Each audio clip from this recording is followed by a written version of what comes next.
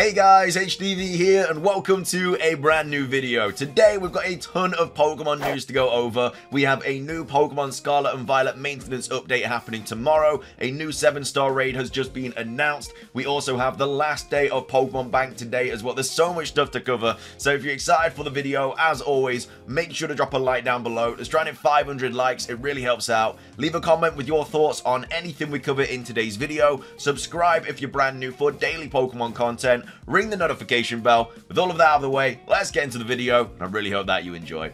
So, starting things off, let's take a look at the new 7-star Terra Raid event. It is a bug-type Samurott. Was very surprised to see this because I thought they were going to continue the pattern of Fire, Water, Grass, but no, it is Fire, Water, Grass, Water. Samurott was not what I was expecting. I was thinking Delphox or Typhlosion or Hisuian Typhlosion or something like that, but no, we have a bug Terra type Samurott. So Cerebi tweeted this out saying the next 7-star Terra Raid battle has been fully revealed.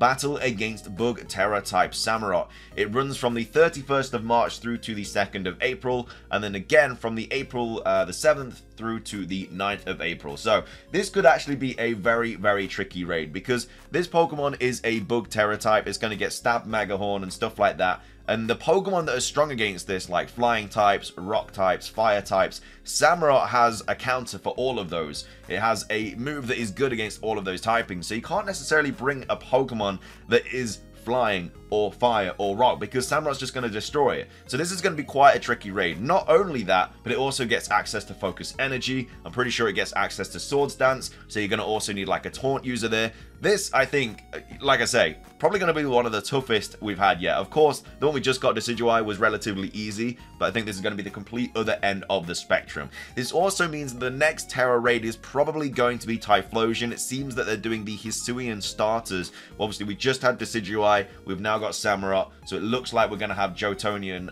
Typhlosion next.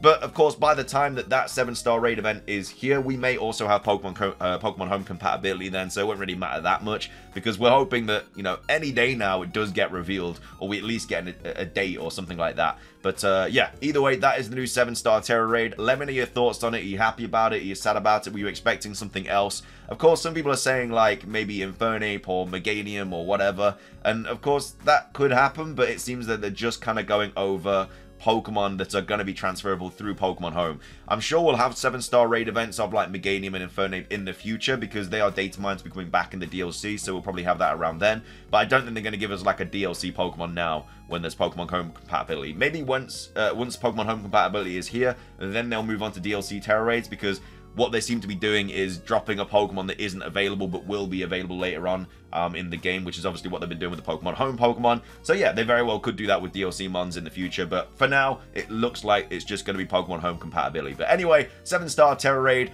Bug type, Samurott, next in line. Let's move on to the maintenance update for Pokemon Scarlet and Pokemon Violet. So this was tweeted out by Nintendo Support, saying we will be performing maintenance on Nintendo Switch Network service from 1:30 to 4 o'clock on Tuesday, March the 28th, so that is tomorrow.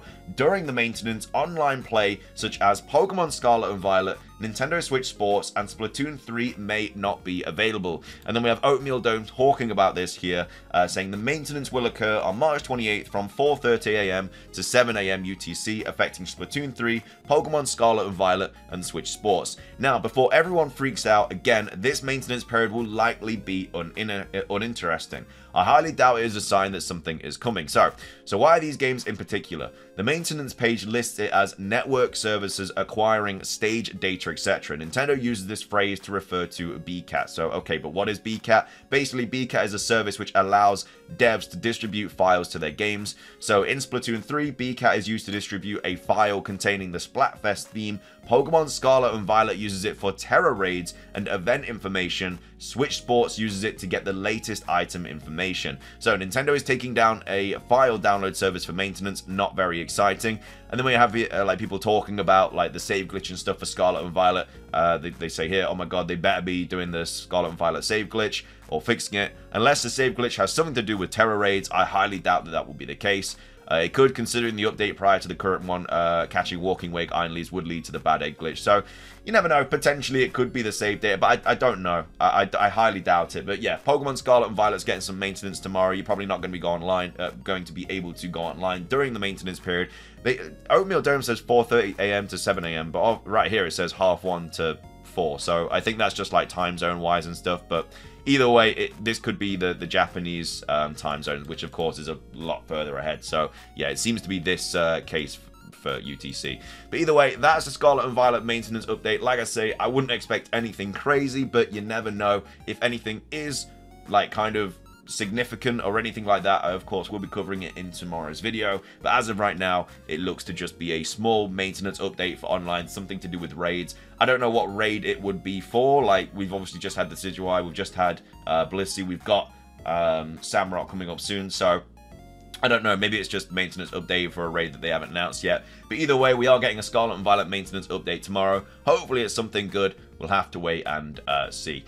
Moving on, last day for Pokemon Bank. Ladies and gentlemen, if you have not downloaded Pokemon Bank, do it now. You will never be able to get it again if you haven't already done it. If you already have Pokemon Bank, it is becoming free tomorrow, as well as Poke Transporter as well. So this Pearly Enthusiast tweeting out saying, just want to remind everybody that the Nintendo 3DS eShop is shutting down tomorrow on March 27th. Of course, this was tweeted out yesterday, hence why they're saying tomorrow, March 27th. It's today right now. Please download all Pokemon related things. If you want to transfer your Gen 7 and under Pokemon to Scarlet and Violet, make sure to have Pokemon Bank. If you don't have it downloaded from today, like from tomorrow onwards, you'll never be able to, basically all your Pokemon 3DS Pokemon are just going to be trapped on the 3DS forever, because you will not be able to transfer it.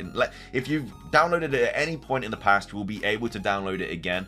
I don't know why you would have deleted it, but either way, you just have to have downloaded it at some point. But if you do not, you will never be able to access it. But of course, it does become free for everybody tomorrow if you have already downloaded it.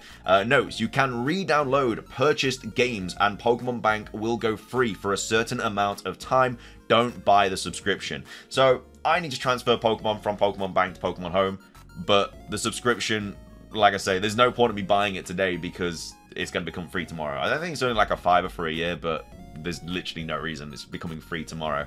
As well as that, there is also other eShop games as well, such as you know, Pokemon Silver, Pokemon Crystal, Gold, Red, Blue, Yellow. All of those will also not be buyable, I guess, from tomorrow onwards. If you already have them, of course, you're fine. If you've already downloaded in the past, you can re-download them. But if you've not bought them before, you'll never be able to download them again. So if you do want them, the eShop kind of 3DS versions of the Gen 1 and Gen 2 games, make sure to download them today. And then, though, to download Poke Transporter, you need the subscription. We have no information on if you can get it after the 3DS eShop shuts down. It will become free to use after this date, though, for anyone who has bought it. So, yeah, make sure to do it. Like I say, I can't get this across. Also, you know, if you haven't downloaded the Sun and Moon demo, make sure to do that, because that is the only legitimate way of getting Ash Greninja. And so if you don't download the Sun and Moon demo, which, again, you can do right now, you will not ever be able to get, well, and I'm sure in the future there'll be a way to get Ash Greninja, but as of right now, the only way to get it is the Sun and Moon demo. So if you haven't even gotten that yet, make sure to do that, play through it, get Ash Greninja, make sure you got Pokemon Bank, pop him onto that, and then obviously pop him over to Pokemon Home, and then hopefully, you know, we'll be able to get him in the game in the future. But yeah, make sure that, like I say, can't stress this enough, very important, do it right now.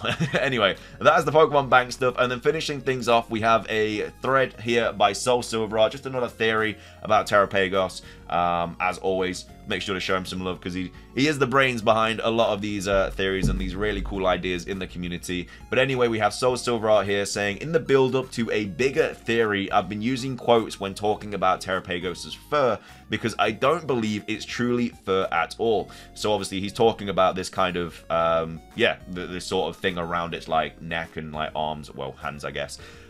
Instead, I think that Terrapagos is made of pure raw energy. Have you noticed that this fur is the same color and flows directly into the body and tails? Its indigo shell looks more like separated plates of armor placed on top of this raw energy instead of a cohesive shell, and the hexagon at the center of its back seems to actually be connected to its fur and tails. which to me all just look like overflowing raw energy, taking the form of tails and fur.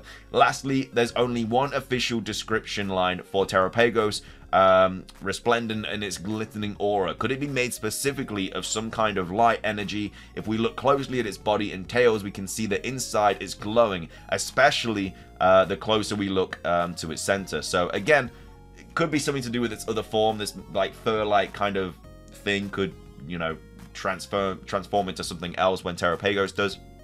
Obviously, there's another part of its core body that is blue, its hands and head, but we'll have to have more to see more to fully understand it. I was thinking more about its plates and how they probably harness the raw energy underneath them, and depending on which type the plate represents, that energy might power up that specific plate's type.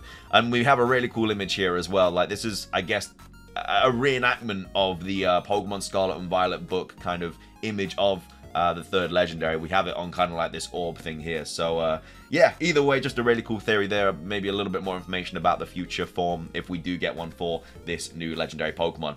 Anyway though, that's going to be everything for today's video. I hope you guys enjoyed it. If you did, please do consider hitting the like button down below. It's trying to hit 500 likes. Leave a comment with everything we covered in today's video. What are your thoughts on the next 7-star Terra Raid event? Are you happy that it's Samurott, or would you wish it was something else? What are your thoughts on the maintenance update tomorrow for Scarlet and Violet? Do you think anything crazy is going to drop, or do you think it is literally just uninteresting maintenance? And then, of course, make sure to download Pokemon Bank. Cannot stress it enough. I don't want to see you guys, like, I don't know, just have your Pokemon trapped on the 3DS, you know, when you can easily just download it right now. It doesn't take long. Make sure to do it. It's everything from me, though. Thank you for watching. Have a fantastic rest of your day. Subscribe if you're brand new. And until next time, peace.